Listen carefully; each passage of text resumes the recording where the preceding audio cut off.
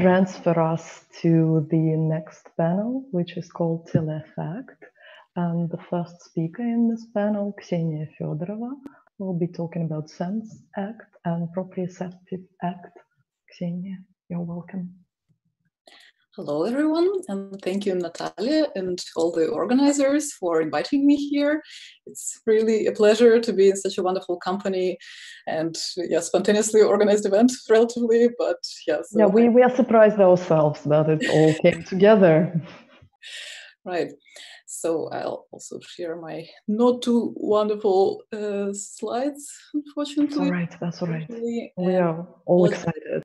I'll be reading a little bit.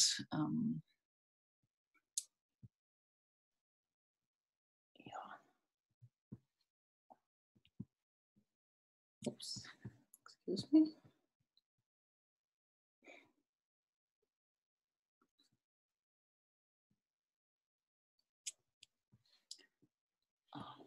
Sorry. Okay, I'll leave it right now because I also want to see my notes, if you don't mind. So what I actually wanted to start with is, well, of course, introducing the topic, so sense act and proprioceptive art, but also making connection to what I've been working on for a while, and I think the connection is quite obvious. So I have a book coming out right this August, September on tactics of interfacing. And what we are discussing today, I think in the condition of telepresence, yeah, so this new distance that connects us at the same time. So of course it is our new condition of an interface. And what I've been discussing in this book is a lot of art examples, but basically also the whole concept of an interface is, first of all, not in a technical sense, but a condition that structures our being of a human as relational. So I'm talking basically about human relations and art as creating all kinds of metaphorical structures for modifying them and so on. And since our session right now is called Teleaffect, so for me, I think most interesting type of affect is the one associated with the unknown. Cognitive scientists talk about very particular schemas related to our emotional structures, affective and so on, but I think we should have more flexibility about that. So spatial distance, inability to share the same space, like right now, yes, and yet the luxury of sharing the moment in time, also as right now, is also a great source of the unknown and the anxieties related to what comes in a second, and also projections. I propose to ground this discussion of teleaffect also in this very intimate process of sensation. And what we are looking at right now is tongue. So, and the structure of sensors that allow us basically to feel taste. But at the same time, so from sensation, we can, through this word sense or sensing, make to the very important idea of making sense. And this will help, I think, also to shift or expand the scale and conceptual framework, maybe, of this discussion, shifting from the ontological conditions like space, time, body, and its physical limitations or opportunities to experiential, aesthetic, yes, and also what I'd like to call media ecological conditions or dimensions. Today, we're dealing with the new forms of sensing and making sense that emerge at the interface of the organic and the technological. These forms have the capacity to productively challenge and expand our notions, our understanding of what has been at the roots of the aesthetic project, as, for instance, a field of study, so namely aesthesis, sense perception. One useful context for such an inquiry is a media ecological approach. What makes it important is its emphasis on relations. So that's why I introduce my work as work on interface, yes, but for that for me is first of all relationality, yes, so this relational condition and relations between different agencies, and that fundamentally shifts the role of subjectivity. Whereas the cybernetic paradigm saw feedback as a basis for regulation and control of a system according to a certain goal, such very teleological approach cracks down in face of the stronger agential potential, recognized in technical objects by thinkers like Gilbert Simondon, yes, showing one of his major books here, and later reworked, of course, for instance, in vector network theory that Stella already mentioned today by Bruno Latour. Relational onto-epistemologies, as we can call them, inspire a fundamental reconsideration of the concept of ecology in general, calling for ecology without nature, like by Timothy Morton, or what Eric Hurl, a German scholar, philosopher, following actually Felix Guattari, theorizes as general ecology. The horizon of the technological condition is closely related to a shift in thinking about subjectivity itself, not as an entity, but as heterogenic and transversal. So again, we saw that today with examples of great artworks, for instance, by Stellar, but also by the others. Yes, when we can talk about the extension of the body, yes, so the subjectivity related to the body through opening it up to the possibilities of control from the outside, yes, or the collective subjectivity of the participants of Maurice Benayun's installations, and so on. There is no univocal causality between a subjective will and an environment in which it operates. Rather, the subject should be seen as composed of multiple interconnected forces with the potential for transformation and even transmutation. So the concept of Simondon. This poses a productive challenge to contemporary aesthetics. Indeed, dimension is one, indeed, the aesthetic dimension is one of the key ones here. What enables the contact of a system with an external environment in the first place. So it's a rhetorical question, yeah? So, and it is basically aesthetics. What does that? What are the kinds of sensory and interpretative capabilities of a system? Besides establishing an encounter, for instance, making it affect, sensing and sensation facilitate a qualitative relation or a judgment, as the field of biosemiotics has been demonstrating, starting from the writings of Jakob von Uexküll that I'm pointing at right now for you, abilities of interpretation, learning, memory, as well as making decisions and acting can be manifested already at the cellular level, so at the level of an organism, but also very micro level, yes, so of a living being. But analogous processes can be observed as happening at the level of matter organized as sensing technologies, or rather as technologies, yes, sensing technologies. Like electronic sensors for detecting sound, spatial proximity, temperature, and other signals through registering electronic waves activity. And here, sorry, I'm giving you a lot of books to look at, but why not? So Program Earth is also a current classic on this topic and how it modifies our understanding of also ecological condition. Yeah, something that has been also wonderfully explored these days at the Critical Zone exhibition at the ZKM, curated by Bruno Latour. Luciana Parisi, in her account of what she names the techno-ecologies of sensation, describes sensation as a fixation of a moment of change of state as the arrest or snapshots of perceptual motion, the residual rhythm traversing the sensing thinking regions of a body. What does it mean? She emphasizes a non-subjective and even pre-perceptional level of sensation.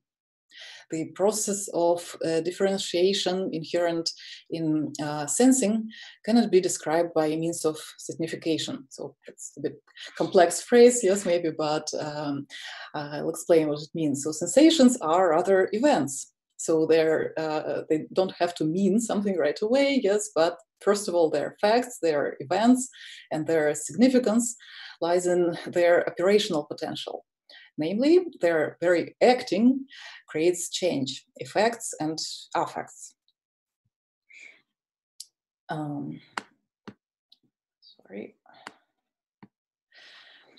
Active power of sensing operation can also be described in terms of performative epistemology, a term that philosopher and sociologist of science Andrew Pickering used in regard to cybernetic thinking.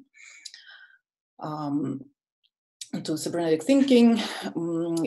that knowledge is produced in the act. He refers, for instance, to the performative conception of the brain within cybernetics, a brain whose main function is adaptive. Furthermore, according to him, we can speak of performative ontology, introduced also in his view by cybernetics. Oh, sorry, messing up my slides here a little bit. Sense act thus builds on already existing this well-established tradition of shifting the emphasis from what is sensed to the very fact of sensing taking place. Excuse me, just not very well versed in this.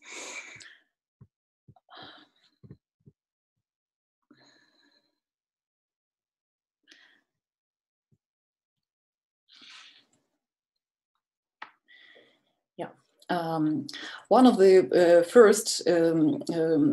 inspirations for the possible theory of sense acts is, of course, John Austin's conception of speech acts, an idea that spoken statements such as placing a bet or announcement of a marriage create facts, including in a legal sense. But the power of performativity, an act generating an autonomous event, has been extended to also other phenomena. So there are theories of image act or Bild act in German tradition of art theory, art history, so Bildwissenschaft, instigated research into operativity of an image in fields such as design or science studies. In philosophy, a theory of acts of thinking by a colleague of mine, Aloysia Moser, an Austrian philosopher, has been developed in relation to Kant and Wittgenstein's philosophy of how thought as a dynamic process is being formed, and where what matters is pragmatic and not semantic considerations. Namely, that a thought is being thought and not what kind of thought this thought in fact is. So, yeah, I'll move to the second part of proprioceptive art, but also here relating it to sense act directly. Yeah, so continuing this simple schema, proprioceptive act. And here we're looking at the example of Alphonse Schilling, an Austrian artist, who did these experiments with his vision, so augmenting his vision through this Sehe machine, and how he called them. So proprioception in a very basic sense means feeling your body in space, so feeling the position of the body in space. So how different limbs are positioned in relation to each other, but also how we as a body relate to the surrounding space, so freely place around us. So that can happen through vision, but then what if we modify our vision like Schilling is doing here, or like artists experimenting with augmented reality are doing, like Tamika Thiel with fractured vision, so where she's kind of simulating, emulating maybe certain visual disorders. So this multiplication of an image. Yeah, and in terms of proprioception, augmented reality art is actually a good example because it's been theorized nowadays in terms of gestural gaze. So we need to move in order to see.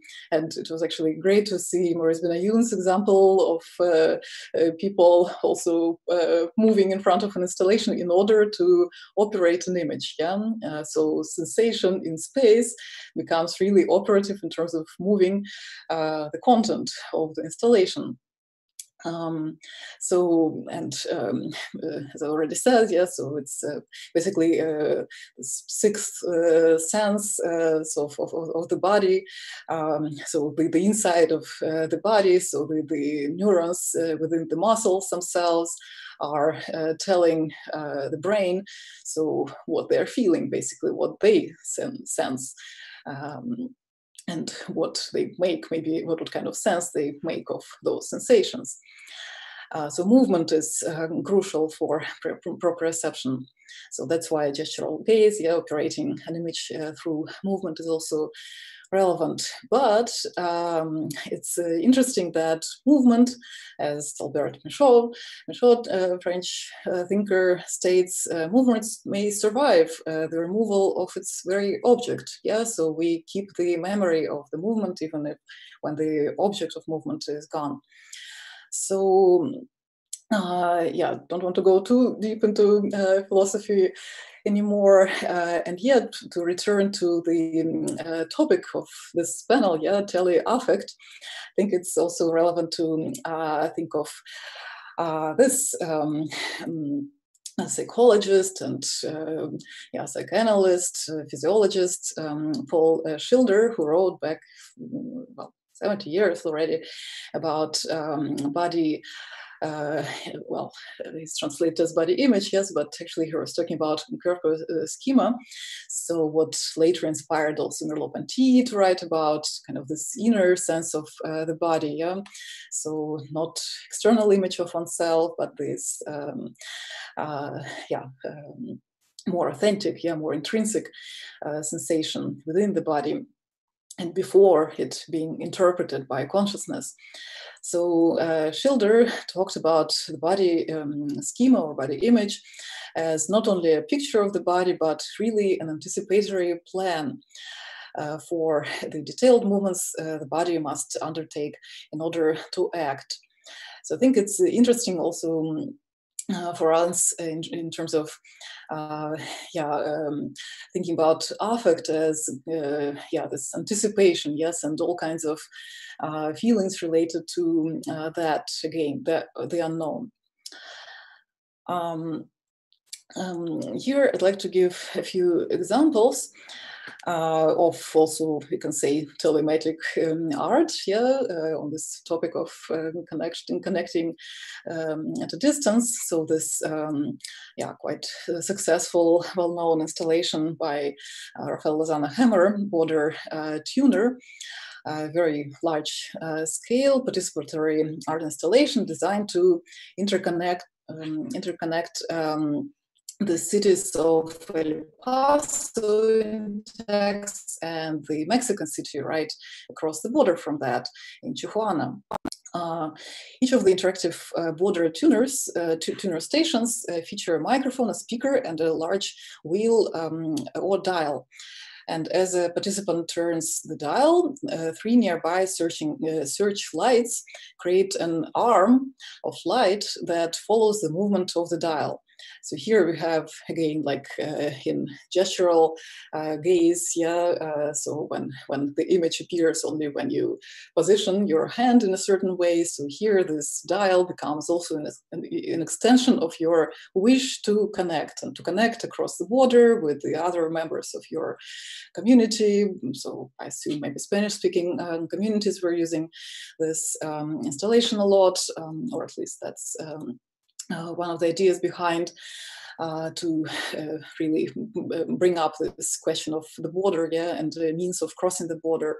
So, and here it's done through this searchlights, yes, so that automatically scan the horizon and search for the arm of light connecting from the other side of the border in order to literally touch, or at least touch in light, yeah, visibly, this partner arm, so to say. So they meet in the sky, and as they intersect, the people on the ground actually can hear each other. So the microphones and speakers start working. Border tuner is not only designed to create new connections between the communities on both sides of the border, as Lazana Hammer writes, but to make visible the relationships that already exist in place, magnifying these relations, conversations, but also cultures. So, Ksenia, 1 minute left. Yes, I'm almost done. Just a few more pictures on that. And yeah, so this also brings us back to this idea that proprioception is based on already existing real experiences, physical, psychological, or cultural. But what if we are talking about communication not only between people, but between non-human species, like in this case of Olga Kiseleva, sorry for spelling it in Russian here. But we know it's her. Yes, well, for those who don't know, so you should. So this installation about connecting trees across continents. So what if, so we're considering this kind of communication between species, and even more radically, communication between the humans and the non-humans. How adequate is our feeling of each other at a distance with these non-humans? Not only physical, but trans-species distance is here at stake. So how do sense acts actually translate? And what I want to finish with, well, sorry, another artwork but it's actually about the power of imagination. So the power of art, of course, but yeah, so these problems of translation between species, between languages, between spaces and times.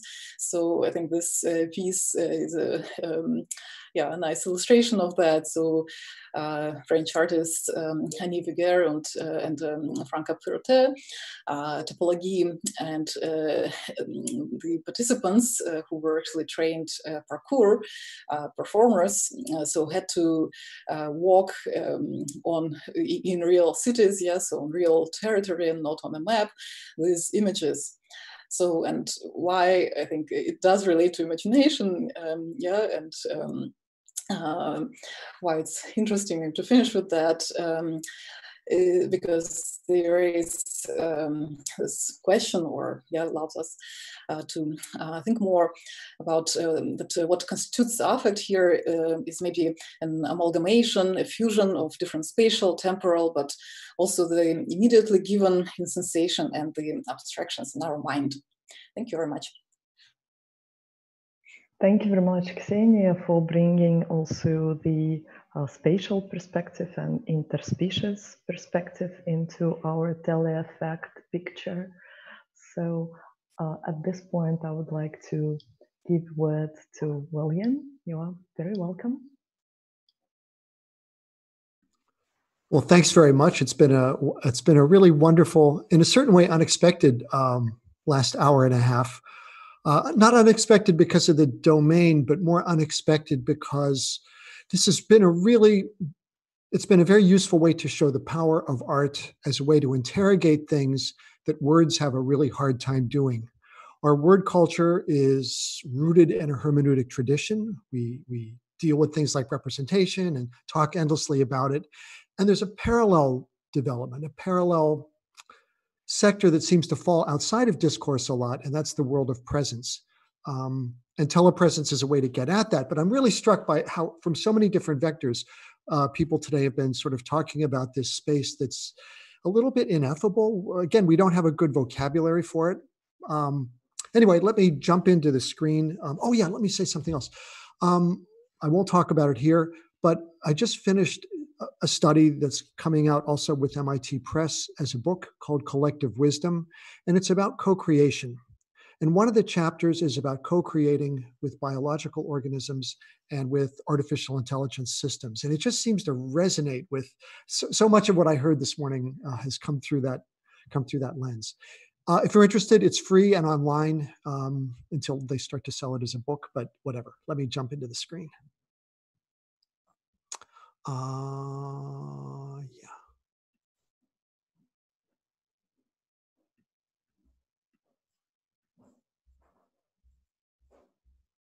How can this be? How can I have so much crap on my screen?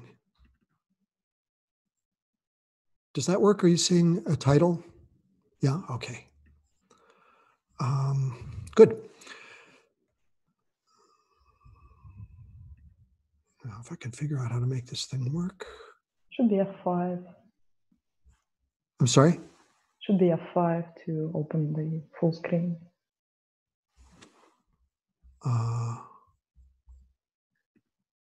Or you can, Does that work? Okay, Perfect. Here we are. This is what I face. So I'm a historian and I'm a professor. I'm not an artist. This is what I face right for the last 2 months. This kind of ensemble has a very deep history.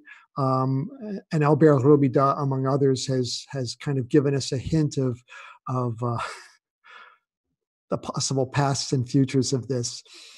Anyway, just to begin, I'd like to talk. The idea, this concern with presence, has a very long history, and we can go back to the caves at Lascaux, to the tombs in Luxor, to pick the Baroque cathedral of your choice, to the panorama or the cineorama in the case of that the black and white picture, and all of these address a concern that Robert Barker talked about in his patent for the panorama in 1781, and he uses the language being as if on the spot. I just have to make note of the time here or I'll forget, go too long. And so this is an obsession with presence that's really important, but it's fundamentally different from being there with agency. And that, I think, is what distinguishes telepresence. We've had a long concern with presence, and the Fernseher in this case, the old word for the telescope, is an interesting one because it resonates with the German word for Fernsehen, television, I guess you could say.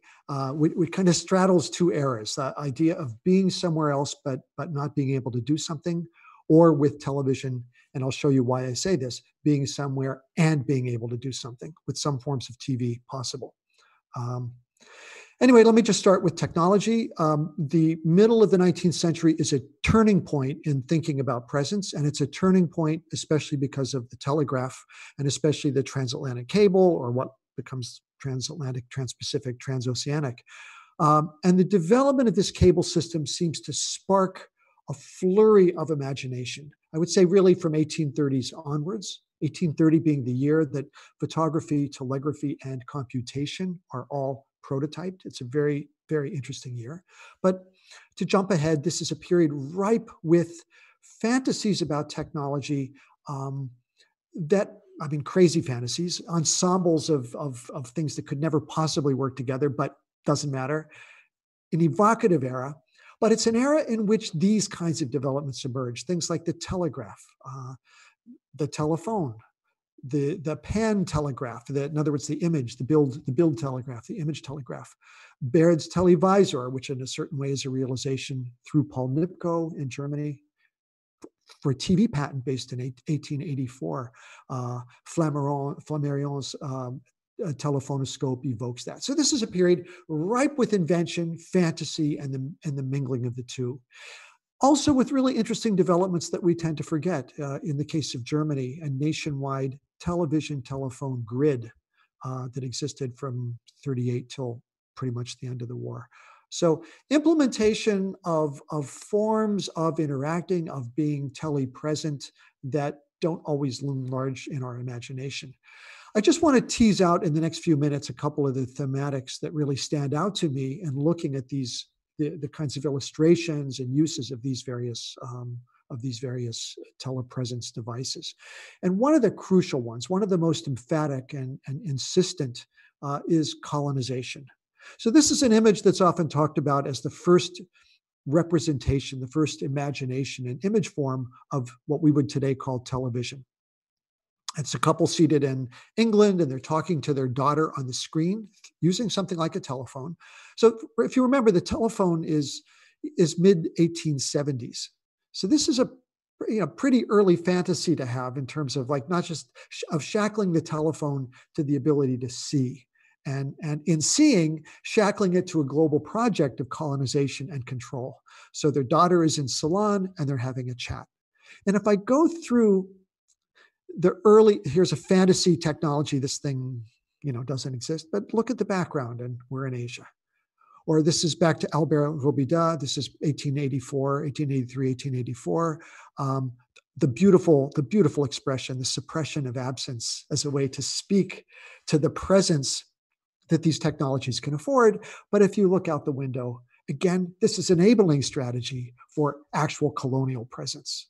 Without taking care of the suppression, without suppressing absence, colonial forces go crazy and cease to be functional. So this is a really kind of interesting and insistent way here. Here the chocolate. This is actually a German card that was but it was an international market. And in this case, the Africans watching the French telephonoscope. So cultural exchange and perhaps another step in the work of colonization. So that's a really insistent one throughout this period. The idea of global control through telepresence. Convenience is another, it's easy to talk about this as kind of trivial marketing. It is, but convenience in the Latin sense of bringing together, or in the obsolete English sense of congruity.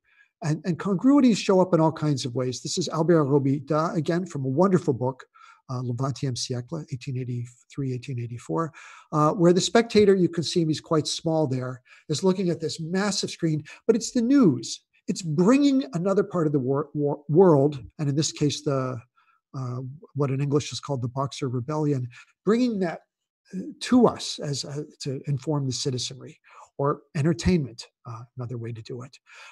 Of course, typically these conveniences, these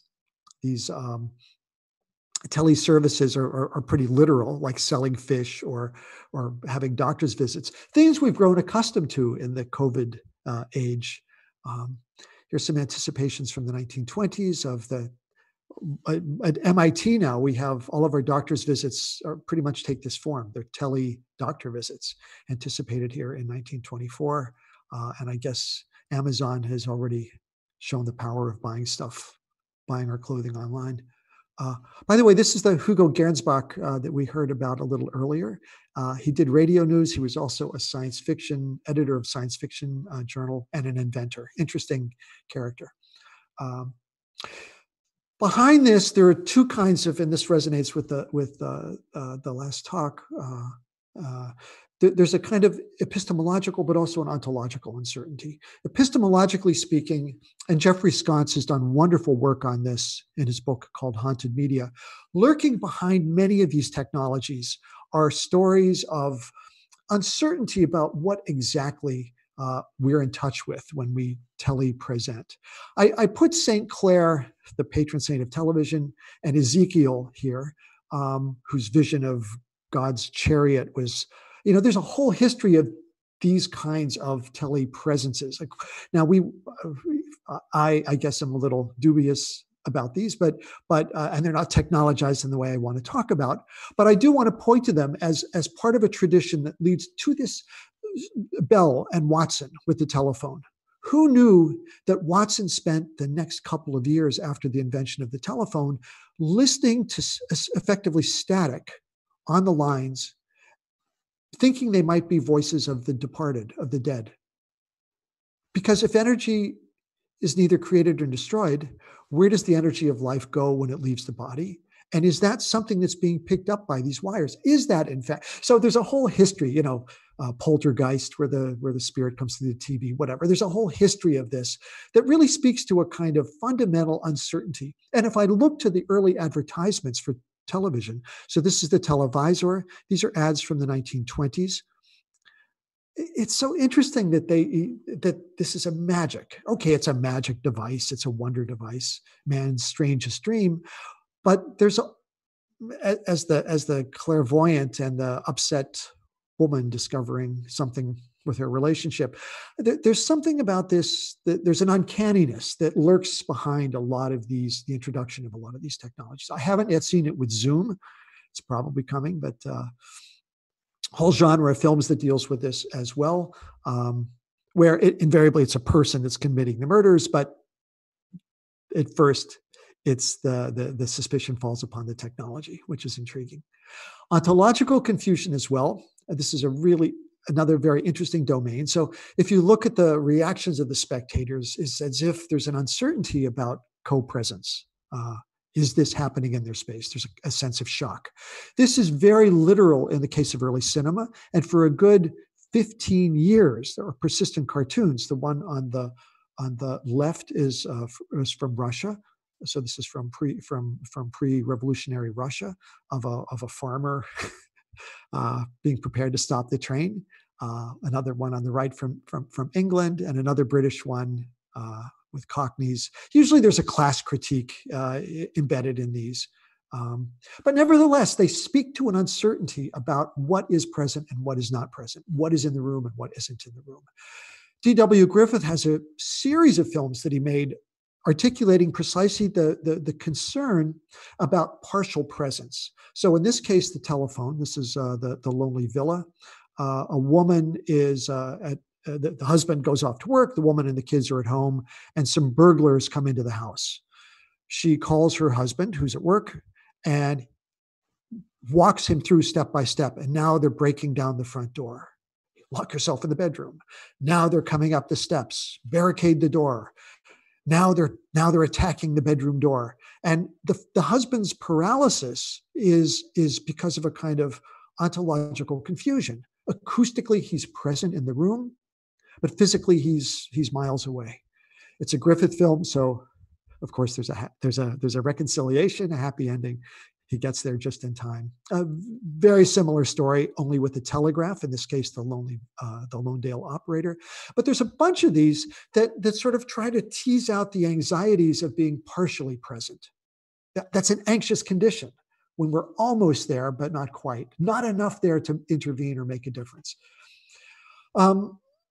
Another space, of course, where that pops up, and certainly at the end of the 19th century, when sexuality was being renegotiated, when new heterosexual spaces were popping up in society, there is a genre of postcards, and a friend, Jan Olsson in Stockholm, he has hundreds of these postcards that play with this idea of the telephone as enabling that connectivity that would be otherwise transgressive in real life. Albert Robida also has it, effusion téléphonoscopique, wonderful way to say it. Of course, there's a darker edge to it, and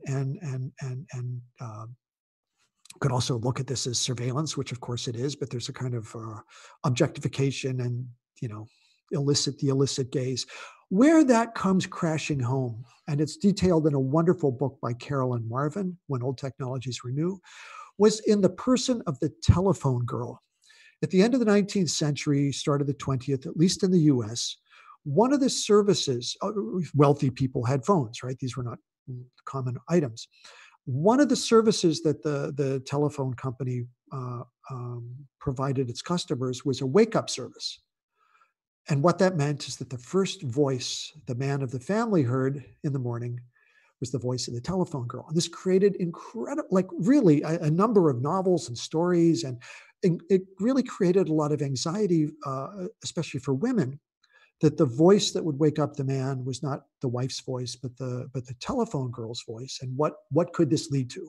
What about this partial presence, much as we've seen in those other more this is still anxiety producing, but in a very, in the sense that the public is penetrating the domestic, and it's a gendered public. Surveillance is obvious, we know and talk a lot about it, but there's also something about telepresence that deals with this idea of a surfeit of information. whole genre of cartoons of before television. These are anticipations of television, where the concern is that it reveals too much. It's a kind of uncontrollable presence. This is a great example where the telephone is pretty good if you need to, you want to get a limited amount of information across, but add video to that and sometimes too much information is revealed, or you need to really put on a mask to get the real story across. So this anxiety about too much information, the control scenarios, we know all too well. Mystery of the Leaping Fish, by the way, one of the strangest films ever made. Doug Fairbank, every American boy's hero. And I mean, what a strange film. I love the child actor in this image. So the surveilled kid who knows it. Okay, telepresence.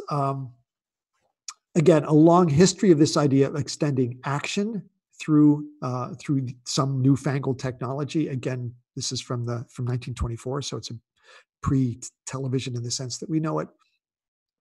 We know this kind. The remote has a very long and interesting history, but this is one that's really kind of, it's astounding. The Germans, especially from about 41, 42 onwards, start to make mini cameras that serve as guidance systems, telepresence guidance systems.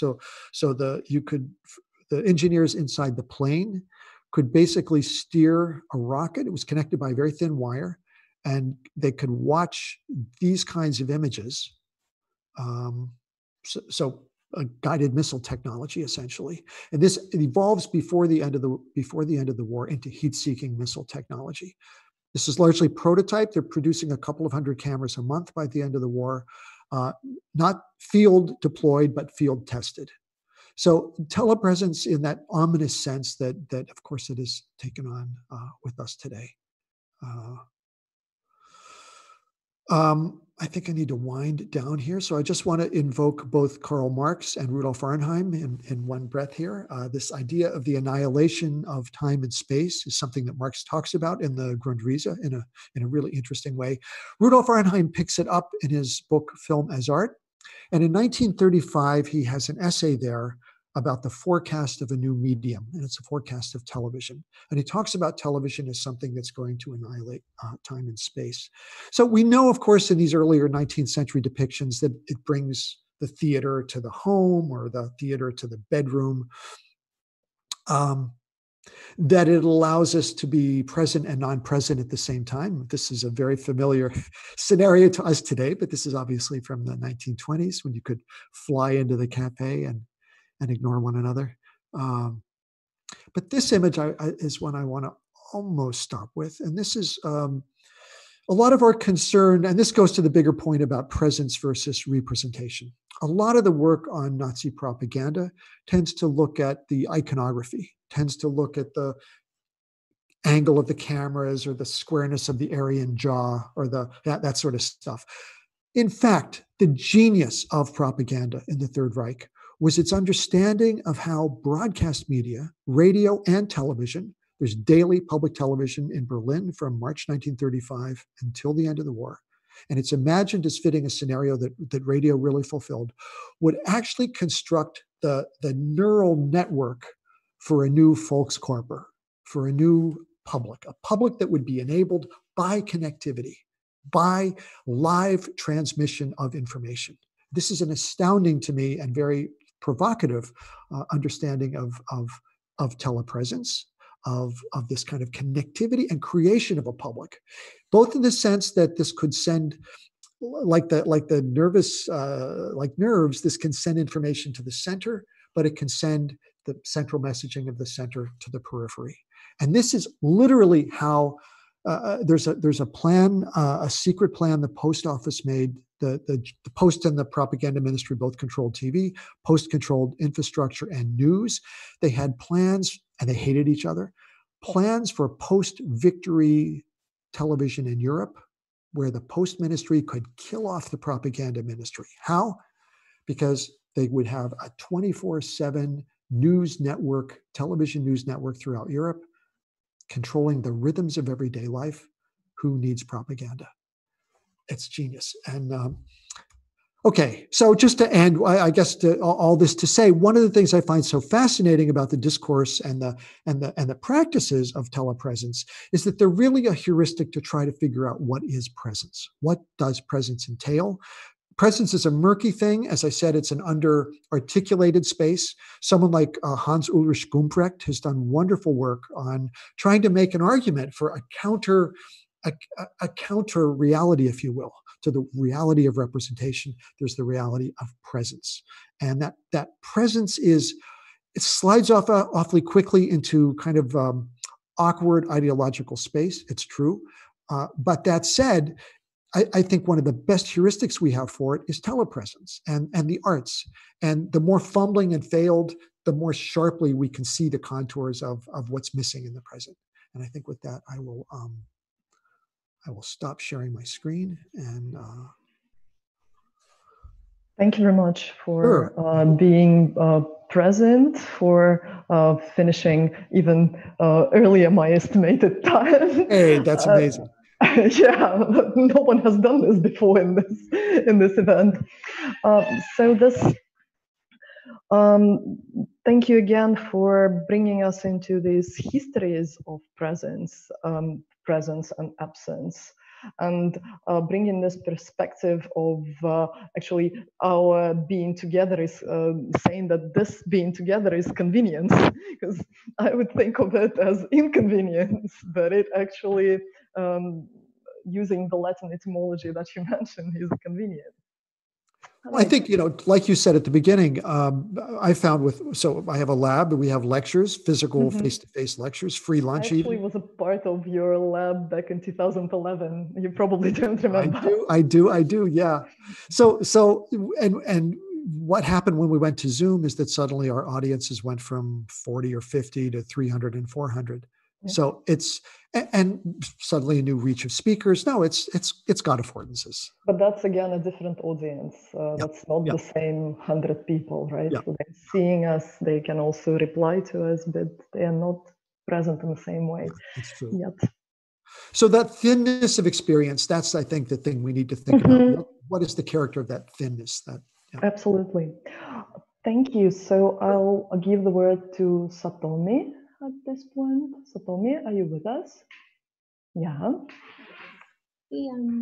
Okay. Let me see. Okay, I need to. So, share screen. Okay. And you're sharing, yeah. Perfect. Okay. Okay, and can you hear me okay? Okay, great. Okay, thank you very much, Natalia, for inviting me and joining me to participate in this exciting event. And I think I was actually kind of expecting a little more informal setting, so we'll see how it goes. But my name is Satomi Sugiyama, and my talk is titled "Still We Cannot Touch After Decades of Perpetual Contact and Absent Presence." And just to give you some my backgrounds, is I'm coming from the mobile communication research. That's where I started my primary research when I was a long time ago graduate school. And then from there, I also I developed my research area to issues related to the wearable technologies.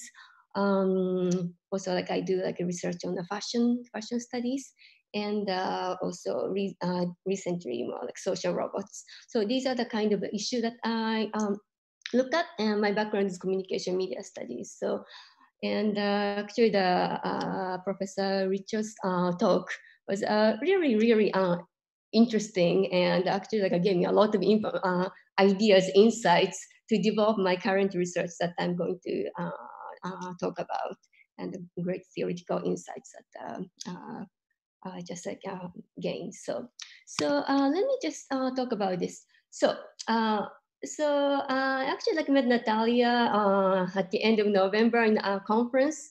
I was talking about wearable technologies interface and particularly focusing on the issue of touch. So that's what I'm going to mainly focus on today. But then, like nowadays, particularly with this lockdown, global pandemic issues, like social distancing has just become a really it's almost like a buzzword. We just hear it like everywhere, and we see that this is some of the examples that we saw similar image everywhere in the media in different cultural contexts. I'm sure.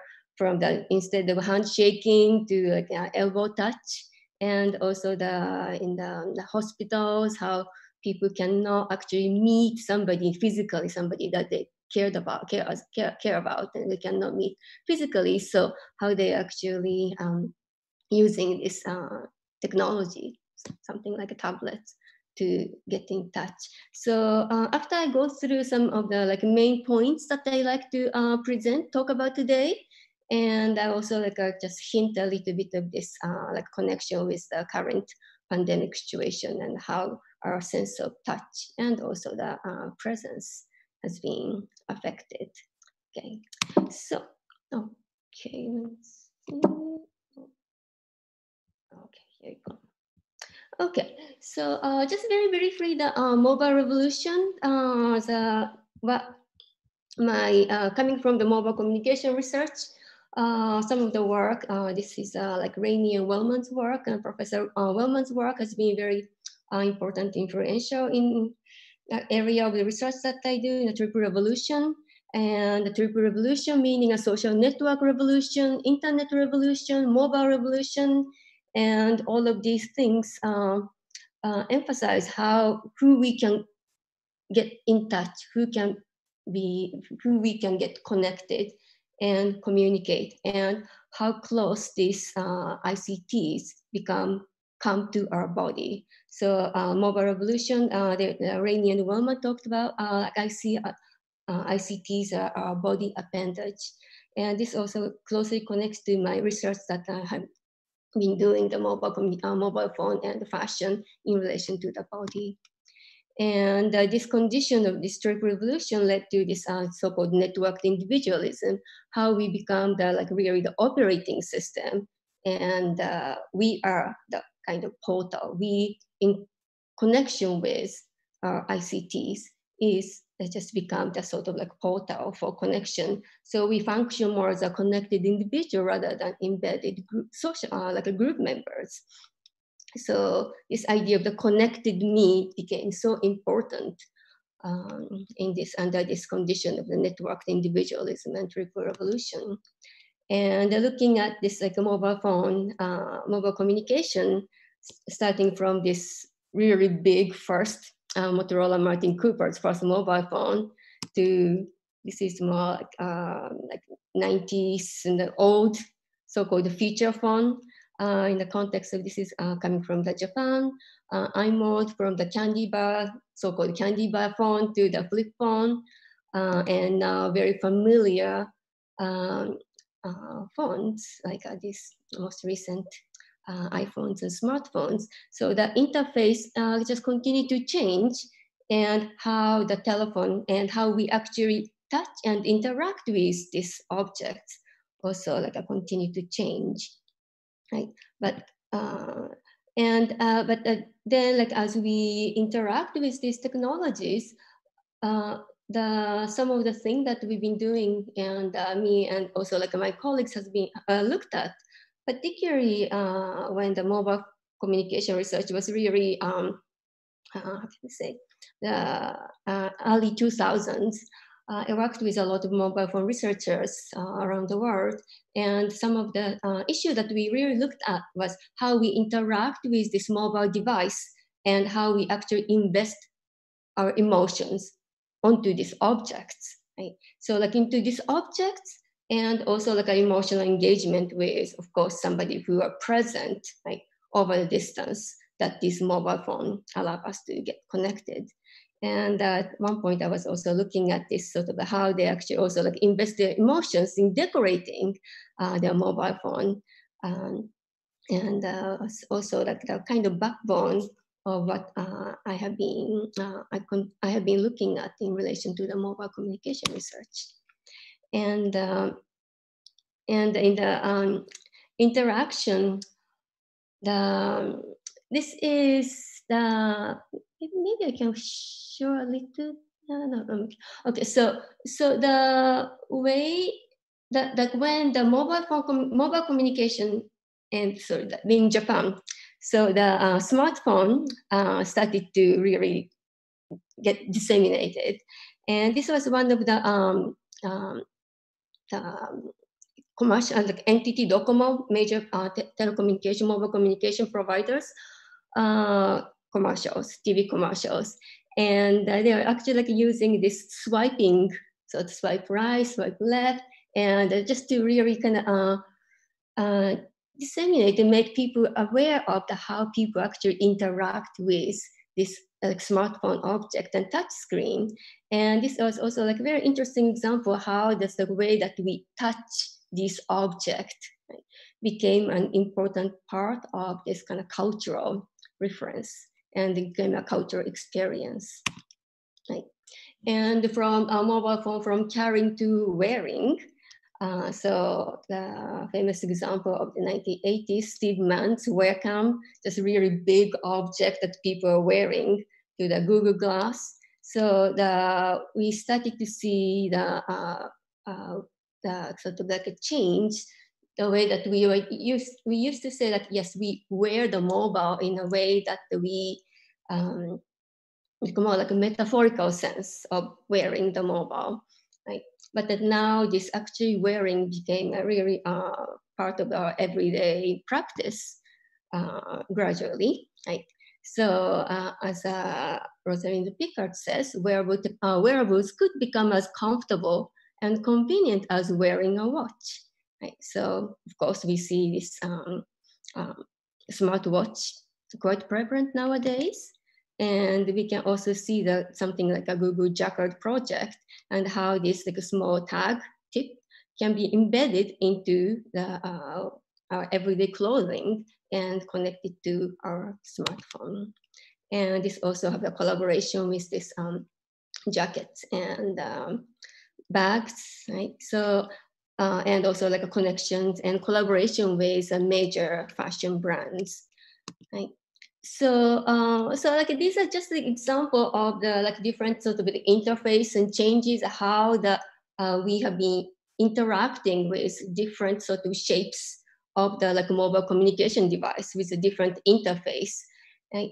And these are some of the issues that like mobile communication researchers identified, particularly in relation to relational consequences, because my interest is really the personal relationship with these technologies.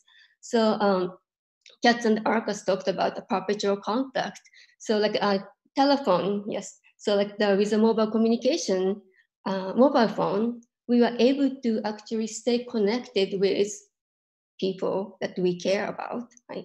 Or actually it's just for also like for just to get things done as well. So like this created this situation of perpetual contact. So we are constantly get connected to people. And Christian Lecoq, at this time he was working at French Telecom. He was also like talking about this connected presence. So with this perpetual contact does not necessarily mean we are always talking to people or just texting, talking to people, but we actually have this presence. So like we can experience the presence of another people just through having this mobile device, so connected presence. This also like led to this idea of this absent presence. So both like Leopoldina Fortunati and Kenneth Gergen talked about this idea of the absent presence. So we can actually feel somebody's presence, like even though they are physically absent. And so this is actually like also a very interesting point that previous talks was actually talking about this, how this partial presence, of course, telepresence, ontological confusion, and being anxious, like all of these concepts are really very kind of intertwined, this idea of this absent presence that mobile communication could introduce into our everyday life. Right? So, and there's different ideas that just like posted here, listed here. But I think for me, it's right now it's very interesting, and also like made me think about as I reflect upon the idea of the touch and also mediated touch, and under this this lockdown, social distancing like situation that we went through and we are still going through. Is this two highlighted point, perpetual contact and absent presence, seems to be a very interesting sort of like a conceptual framework to keep in mind and reflect upon.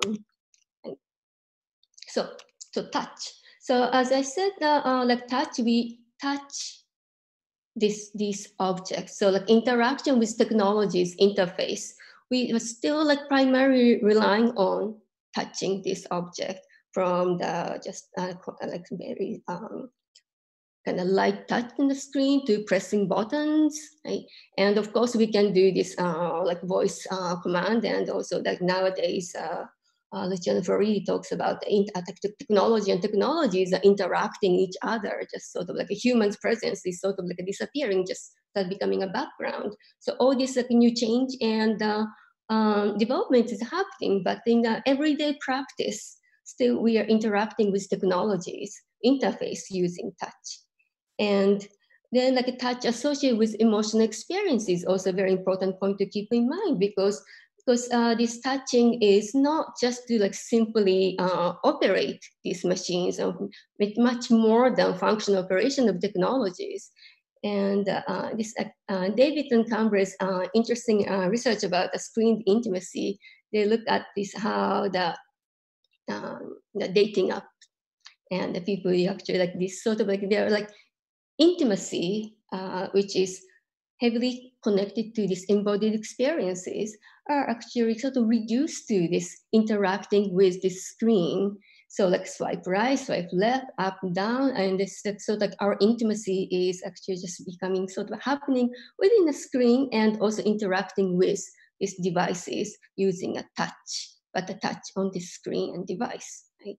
And on the other side, touch in the just more like in general, more like this human communication. It is really the one of the very important nonverbal communication codes to communicate relational messages, not about what we say, but actually who are we, right?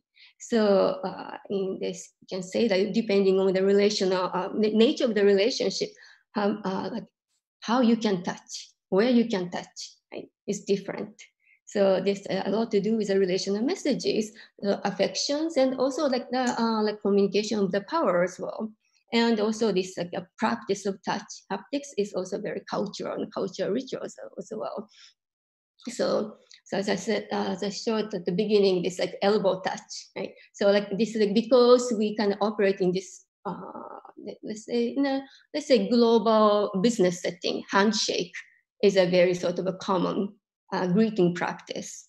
And I'm coming from Japan, and I mean, like in the business settings, we handshake, but we are not very touchy kind of culture. But but I think this kind of cultural rituals of how we touch to each other, what's okay, what is expected, what is not okay, what is not accepted. Right? So this is a very sort of cultural practice as well. So, but I'm very interested right now, and what I'm just going to present is a really sort of initial stage of my research, and it's more like what I'm going to talk about. It's more of the just more like just stimuli for us to actually think about this issue rather than actual conclusive sort of like research results, and also like some like conclusion. But like my thought is really, do we desire to communicate our touch over distance? And this is kind of interesting that so like I mean you have to like maintain this like social distance. So through, this is not actually screen, they're physically there, but through the glass window, they actually kind of try to touch to each other. And do we want to do, because if we cannot do, we cannot actually touch another person, yes, right? And I think it's actually the, when I was talking with my friend, for instance, during this like social distance time, once in a while, we just kind of, okay, yes, so let's just, we just do this, right? So, and I mean, seems to be kind of more spontaneous. It should be the ritual in the end of this panel. We should all do this. Like. So this is kind of various kind of spontaneous reactions that we actually have, right? But if we can actually use the device to actually mediate the touch, and if you can feel another person's the touch pressure and warmth, do we want that? And this was the, actually I was thinking already about this last fall before this lockdown period. And then like this issue became, just of course, I keep coming back to my mind. Do we want this? Do people want this? So what I did, and I'm just currently working on, is I found several kind of prototype or the device that are available to communicate touch. So these are the, like some of the touch, like this device that I found. And so the one touch bracelet. So they call it, just send your loved one your touch anytime you want to and anywhere they are, right? So like this is like bracelet, you buy like the pair of bracelet, and you can kind of see this from this slide that you can see, you basically it's connected to your phone and app, and then you can actually like send the touch, and if your relational partner, can be a couple, can be a friends, wearing the like this bracelet, and then they can feel the vibration, and also that it actually just kind of lights up. So that's the way to like say, okay, I'm thinking about you, thinking about you. And this is very similar to the way that people use mobile phone and texting, because like very often we exchange or text for no reason, just say hi, right? And also like circulating, just sending some sort of like a memes, right? That can be actually like the meme content could be very important, but it could be just really the sort of like a fatigue communication. I'm just thinking of you, right? So this is just one of the like a device that I looked at. And then this is a haptic gloves. I know there is more like actual product that are used in the gaming world and VR, virtual reality. But this was more like Simon Fraser University's, I think it's the haptic glove. So you like one person have a glove, another person have a glove, and you can actually like share the vibrations, and also you can actually like feel like you're holding hand with another person. And flavor is very similar. You can also like convey that sort of a handshake, right? And then, okay, hug shirt. This is coming from the company called like Cute Circuit. So this is also like connected to the app, and then connected to the with a Bluetooth to this hug shirt, and then you can communicate hug. And Kissinger, this is a very interesting one. So you put the mobile phone into this device, and then you can actually communicate kiss, right?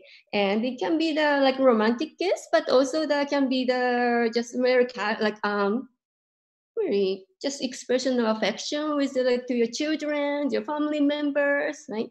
So this is a Kissinger. And what I'm interested is not to really evaluate this particular product. So like I use this as just a sort of like prompt and stimuli for people to actually think about, if this, are you interested in using something like this, right?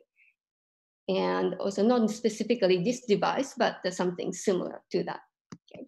So what I found, so like this is, it's really preliminary research. It's a convenient sampling, 60 people participated, and all the different age group, mostly the young people, like around 20s, but the older one just went up to like 60 years old. And I looked at, as I said, that this like nonverbal communication touch is quite cultural.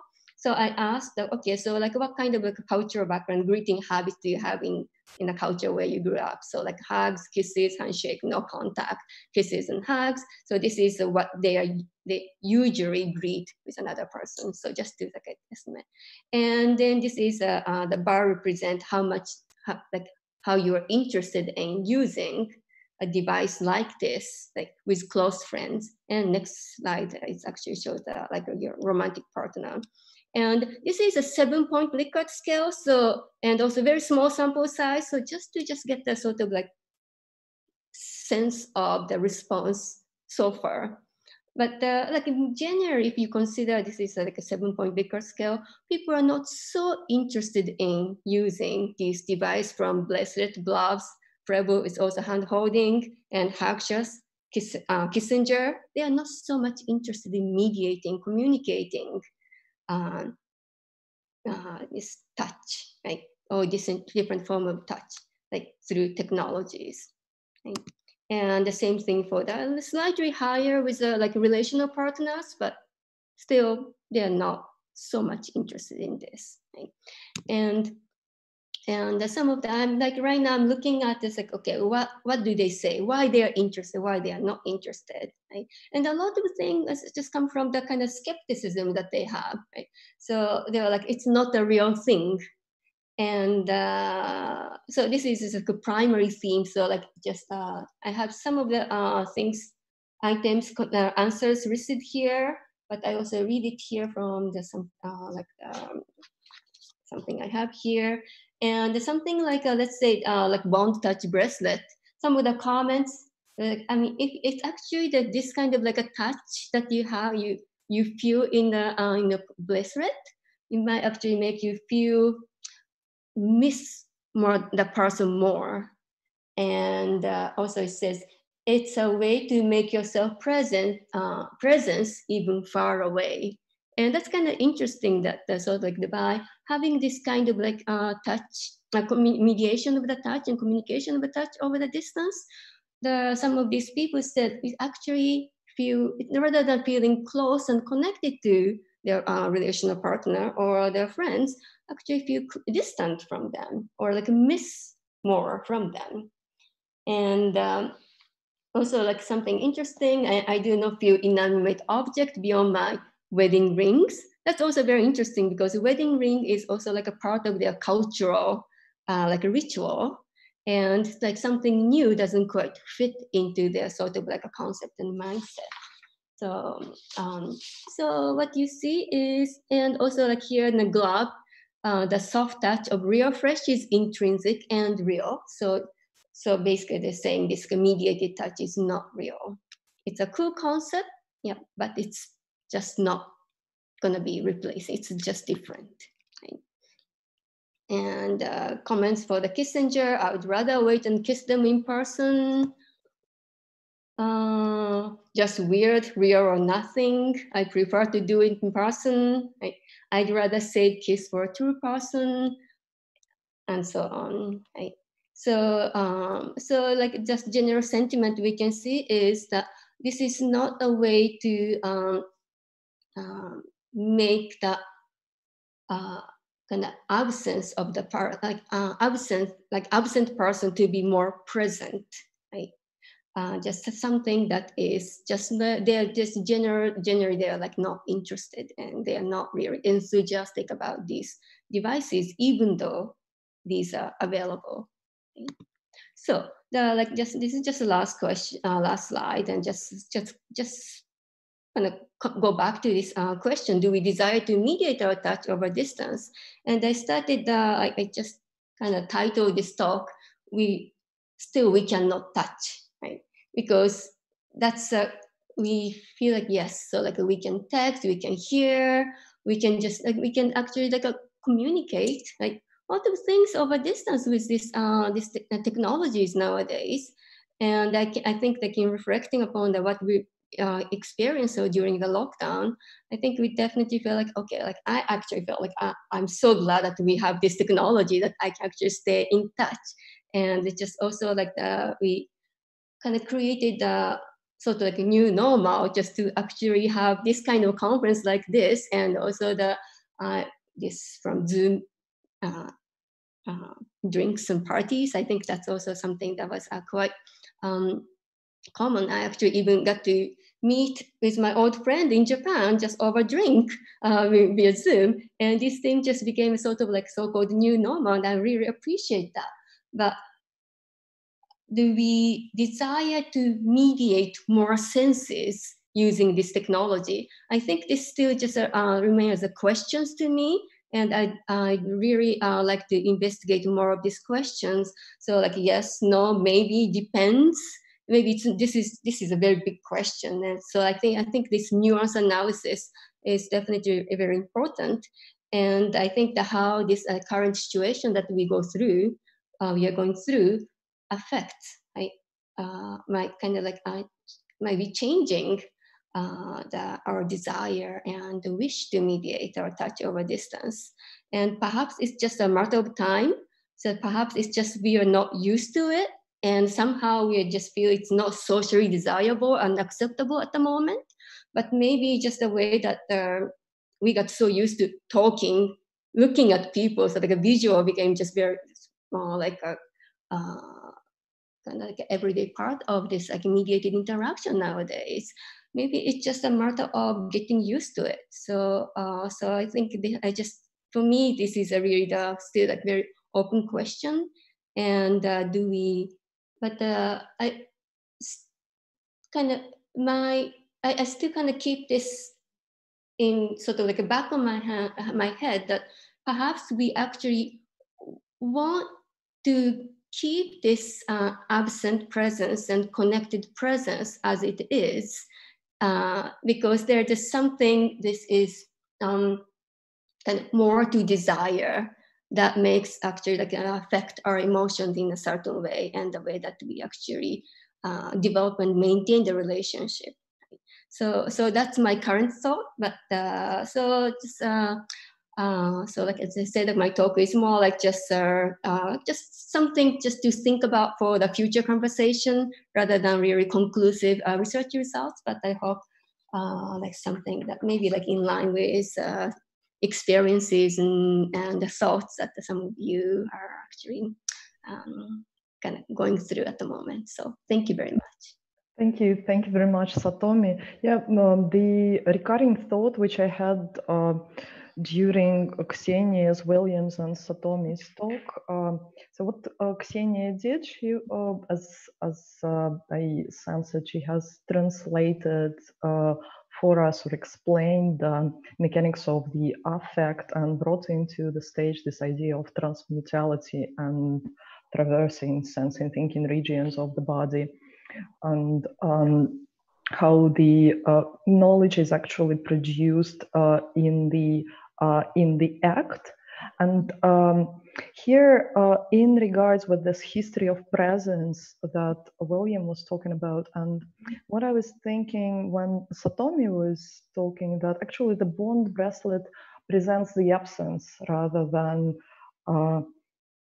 reminds of presence. It sort of makes absence more clear. Then you see that the absence is more clear. So what I was thinking about, and the question that I would like to open up our discussion with, so once we are partially present for this 3 months, we are partially present in this situation. So what has actually happened to us? So what is the way of writing history of partial presence? Like we know how to write the history of present presence. I keep asking myself, what has happened to me in this 3 months? I haven't really seen anyone. I haven't really gone anywhere, but something has happened.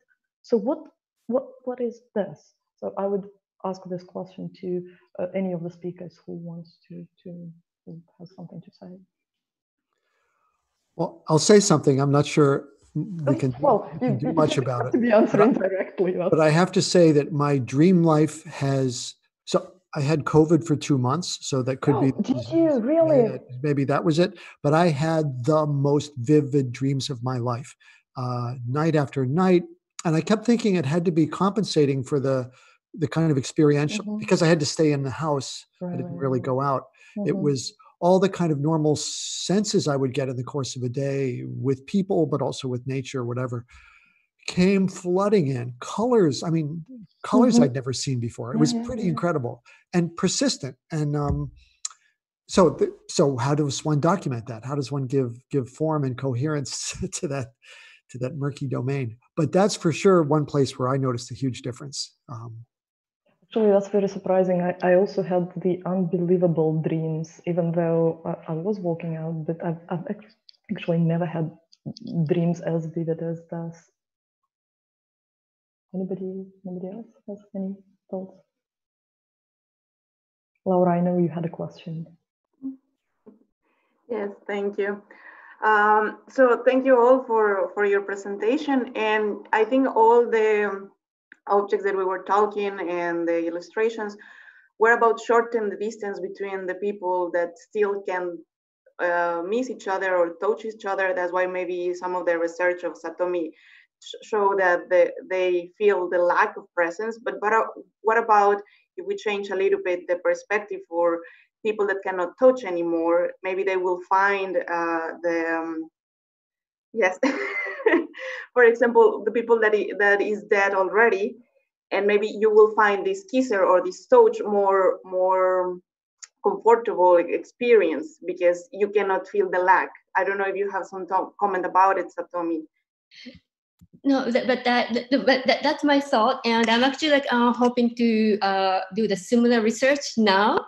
That just like sort of it's more like accidental before and after sort of situation. So I'd like definitely. I'm not quite sure if I'm going to use exactly the same kind of the stimuli and product, but probably something very similar. And I'd like to ask, but now how do people feel about this using this technology? And I think that that's one thing when it's essential, the other thing when it's not essential. Yeah. And I think it's for this, I think qualitative studies and qualitative data will be very important. I think still people are feeling like, well, particularly something like a Kissinger, like something is just like mediating, like sending the kiss to like over distance using technology. People seems to feel a bit kind of uncomfortable saying, yes, I love to do this, right?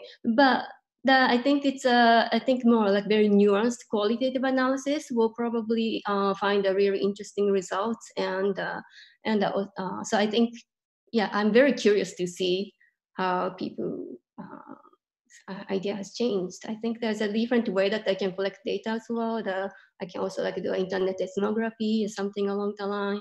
But if like any of you have some like a reflection of it, actually that's something I wanted to have. I would be happy to write you what I think. Yeah. So many. Maybe that can be the follow-up of this conference, that every one of us writes a little text about this month or creates an artwork. That's actually that's an option. A question. Go ahead. Sorry. Okay, we have a question for William. So the study of the beginning of all these technologies can also help us to predict what it will come. So what is your vision about the predictions now and how will be the future? William, switch on the microphone. So first of all, I think a lot of what we've discussed today has been kind of more haptic and more with neurological tie-ins, and that obviously is all post Second World War development. So I guess the thing I'd say is how quickly the craziest ideas seem normalized, and at least when I see patterns and ideas, the numbers of images of those colonial things, it really speaks to that, to indeed the presence of absence, and how does one deal with that? And people grasp at straws. They grasp at what, this is just a few years after the phone is invented, so they're really thinking incredibly creative about the potential affordances, but that to us are completely normal.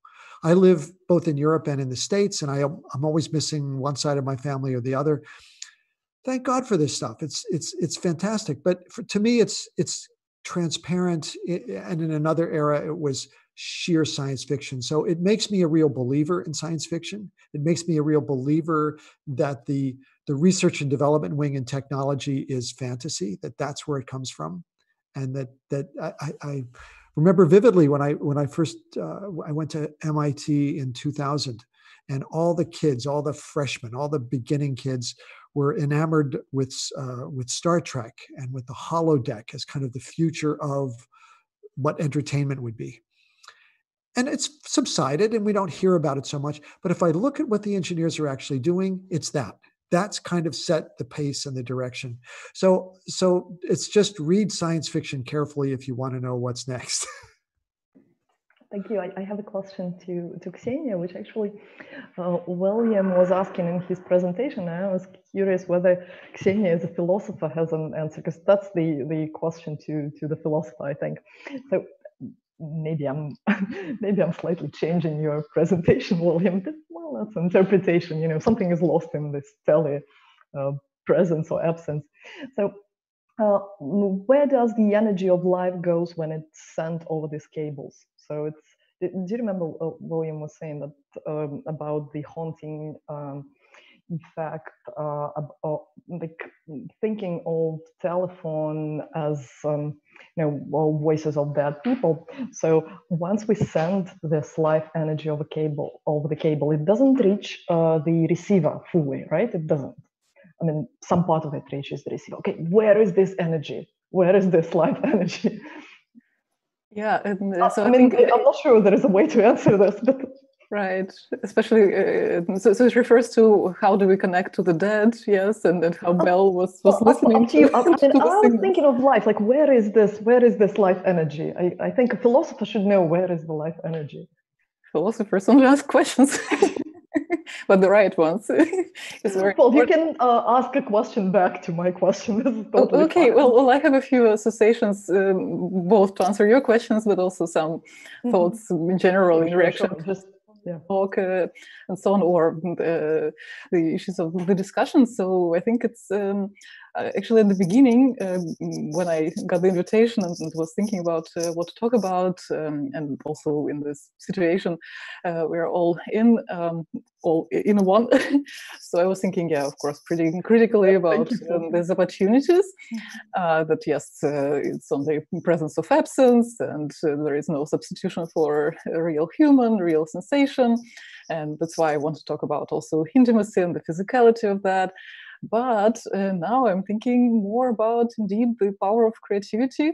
And this is what I finished with myself, yes, about imagination, that indeed we don't know, and we don't know our own reactions to that. And in terms of energies, also, the energy of creativity, actually, so that we all carry, and the artists especially. So new narratives, new actors in terms of imaginative actors. So characters like, well, now we have Japan with us, yes. So I was thinking of Tamagotchi and this also affect of caring for a totally non-human and technological being, so artificial being. And yet, so what does it mean that media become also way of being for us? Like literally, so not just mediating our being and our communication, but we rely on them as also delivering us not only signals from our communicational partners, yes, but themselves presenting something. So we should just be more conscious of that as society, not just our audience. Of course, we've been conscious of that, but and to explore the playfulness and the potential, creative potential. Thank you. Thank you. So, if I could just add, I mean, there's sure. Go ahead. As a thing that does not get talked much about, at least I haven't heard much about it, is the political economic dimension of these new platforms. Oh yeah. That suddenly we're all, there's some debate about security on Zoom, and MIT has its own version, blah, blah, blah. But the point is, there is not a public alternative, or not much of a public alternative, that we're now, it's as if we've been forced into the shopping mall and that's our new reality. And it kind of works and everything you need is there. But somehow the bigger notion of an open public, of a public that's not commodified, that's not owned by someone, that doesn't have terms of service, somehow that's just slipped in as a condition, the new enabling condition for any communication. And probably that's merits a more critical, careful look. we all tend to overlook it. I overlook it because I'm interested. I need to reach my students. I have to teach tomorrow. I don't have a choice. But in fact, it really requires a lot more critical reflection. Yeah, I absolutely agree with this. Like the notion of this festival, this all in one, was that suddenly, it's this Coca-Cola situation that Warhol was referring to, that it's the same Coke for the rich person and for the poor person. I have the same Zoom as you do, and yet it's also $15 to have it, right? Longer than 40 minutes. So suddenly we are forced in this 40 minutes if we don't want to pay, and we didn't even know that 40 minutes is a measure of unowned public space. It's probably not. Yeah. And there's no more water is the point. Like, you don't have a choice. You've got to get Coca-Cola because there is no more. The water is not, I would say there is no more air, because water, it has been bottled for a long time, but the air, it's curated by the air conditioners, but still it's very free, available in public. Yeah, there's suddenly no more water or air. Yeah. Yes. And we have we have one more question from Patrick. It's in the chat actually. Maybe Patrick, you could join. Maybe I could just say is that Sure. I'll come on. Is that in some ways, this being forced into Zoom is that there was, I've done performance art in Second Life for about 15 years, and so with a group called Second Front. And so the thing is that initially that was sort of the capitalist dream of putting, the World Wide Web under this neoliberal kind of 3D web paradigm and that sort of thing that everybody's going to want to go to. But I think it's interesting that although there are multiple things, like here in Arabia, we also use Adobe Connect, it seems like Zoom has become the de facto standard in which, people are now being, if not forced, extremely coerced into coming together. In other words, it's sort of a neoliberal shell for web communication. And I think this is very interesting that the COVID, that COVID has kind of created a framework for that happening. What do you think?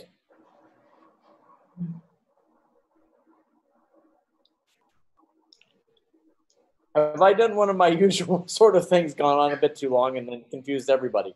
No, what I'm saying is that I'm just wondering whether, there have been other platforms that have wanted to try to consolidate, the internet underneath it. Or what I'm saying is telepresence. We have Facebook, but you think that Zoom has become, the new kind of like neoliberal dream for telepresence? Well, yeah, totally. Yeah, makes. So this was the first time ever that university doors were shut, that corporation doors were shut, that people were forced. It wasn't an option. There wasn't a choice.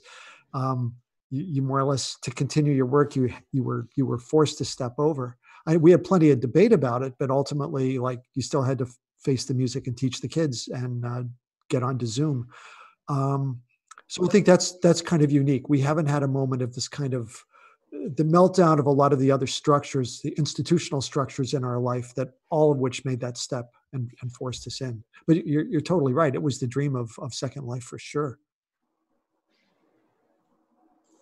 And I'm going to be this abrupt moderator who says, time to watch. Welcome to everyone. Thank you very much for the speakers for this wonderful discussion. And so I'll announce welcome to everyone now. Thank you again.